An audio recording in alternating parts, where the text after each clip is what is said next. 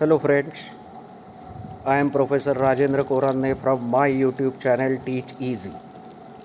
From this video, I am starting a new series of MCQ because of a consistent demand of my viewers and subscribers regarding MCQ. In these MCQ videos are prepared for different topics, and for each MCQ, what is the correct answer, the explanation is given. In some videos or in some problems of MCQs, all the choices are very nearer to the answer. In that case, you have to choose such an answer which is best matching that particular question. So, in this manner, I am starting with this video series for MCQ.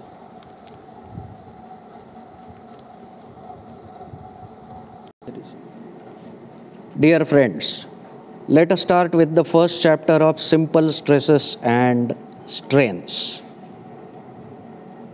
Question number 1.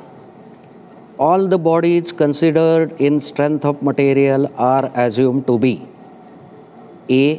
Plastic, B. Elastic, C. Rigid, and D. None of the above. Dear friends, the very basic assumption for strength of material is every body which is to be considered in strength of material is elastic, because that is the major difference between applied mechanics and strength of material. In applied mechanics, every body we were assuming as rigid body, but here in strength of material or mechanics of structure, we assume it to be elastic. Hence, the correct answer is B. Elastic. Question number 2. The body is said to be axially loaded if the load line dash dash dash the axis of the body. A. Coincides with, B.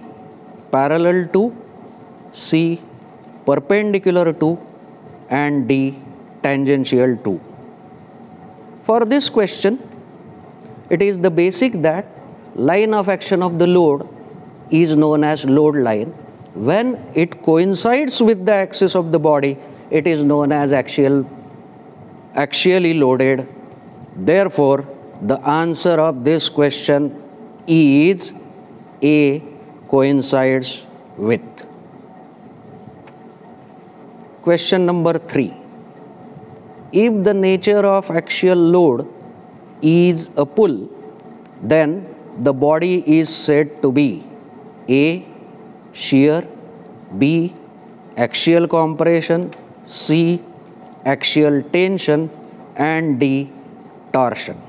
Now in this question, the load is axial and it is of pulling nature, means it will try to elongate the body, and such a body is said to be in axial tension. Hence, the correct answer of this question is C. Axial tension. Question number 4. If the nature of axial load is a push, then the body is said to be in A. Shear, B. Torsion, C. Axial tension, D. Axial compression. This is exactly similar type of question like the previous question. In the previous question, it was axial pull, so it was of pulling nature. Here it is axial push, so it is of pushing nature. So it will try to contract the body, and the body will be said to be in axial compression. Hence, the correct answer is D. Axial compression. Question number 5. If a bar of elastic material is axially pulled, its length will dash dash dash and diameter will dash dash dash. The answers or the choices are A. Decrease, increase, B. Increase, decrease, C. Decrease, decrease, and D. increase, increase. Now in this problem, the bar is pulled, therefore its length will increase and diameter will decrease. Hence the correct answer is B, increase and decrease. Question number 6. If a bar of elastic material is axially pushed, its length will dash dash dash and diameter will dash dash dash.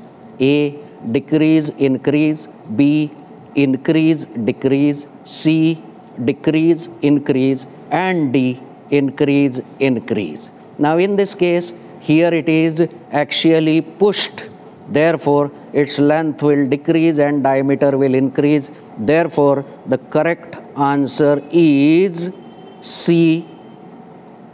A, decrease, increase. Question number 7.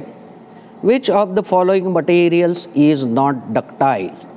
A, aluminium. B, mild steel. C, copper. And D, cast iron.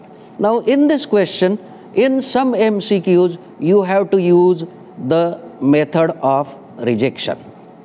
In this case, which of the following materials is not ductile? Aluminium is ductile, so it is not the answer. Mild steel is ductile, so it is not the answer. Copper is also ductile, so it is not the answer. So only material which is not ductile is cast iron. Therefore, the correct answer is D, cast iron. Question number 8. Which of the following materials are ductile? A, aluminium. B, mild steel. C, copper. D, all the above.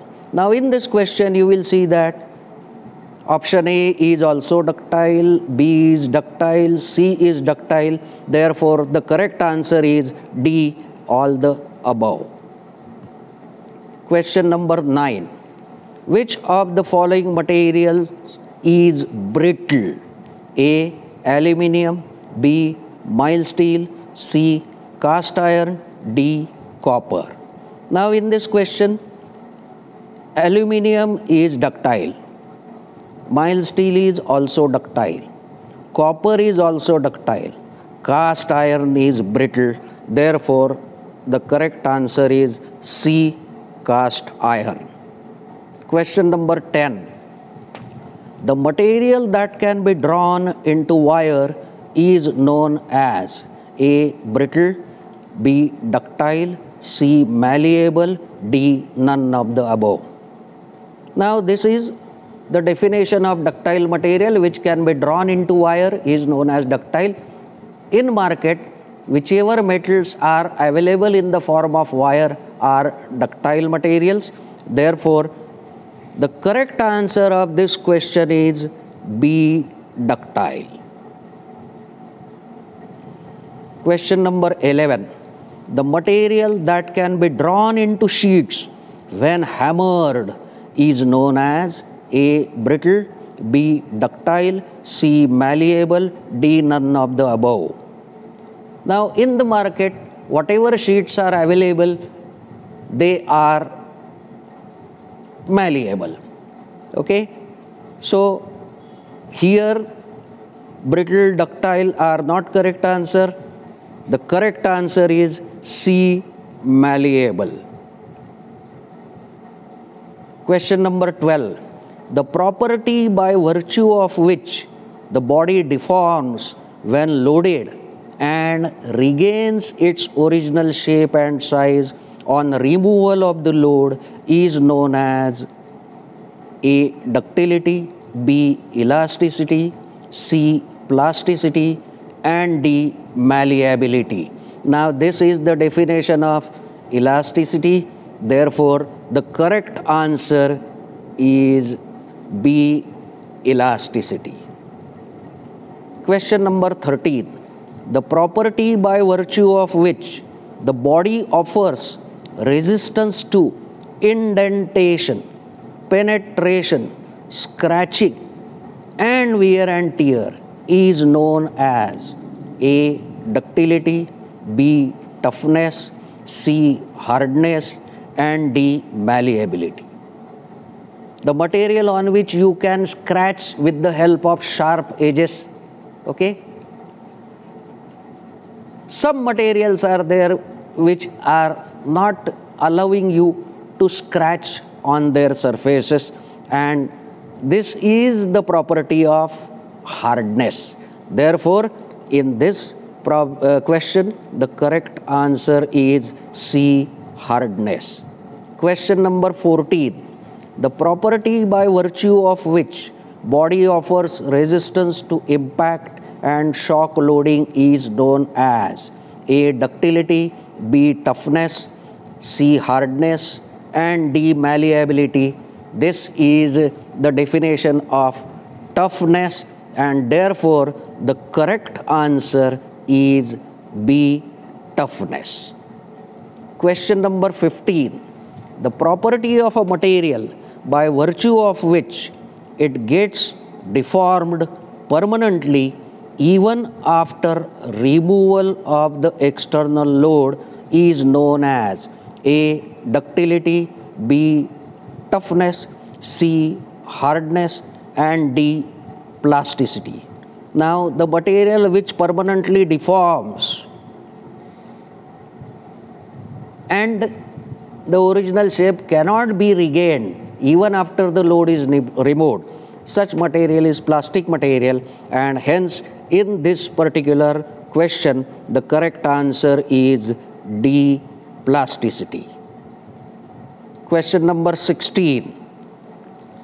The change in shape and size of the elastic body due to external load is known as extension, B, deformation, C, contraction, D, twisting. In this question, all the options given are of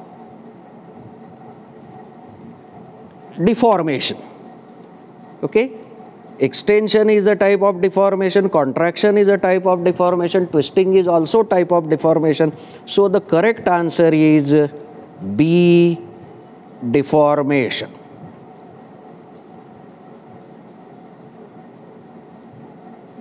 Thank you.